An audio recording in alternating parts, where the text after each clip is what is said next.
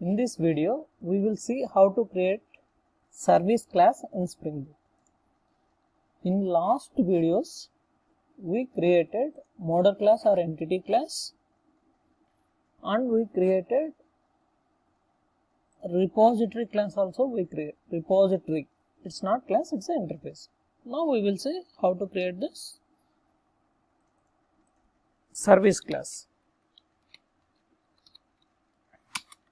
For representing, this is the service class, we have to annotate this is the @service. In this service class, we will call or we will use repository methods. That's why we should have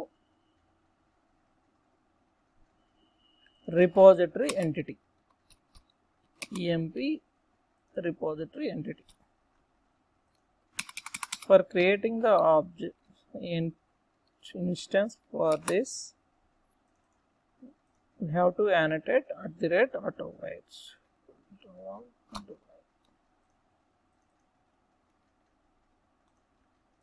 We will write some more like methods in this service class in subsequent videos.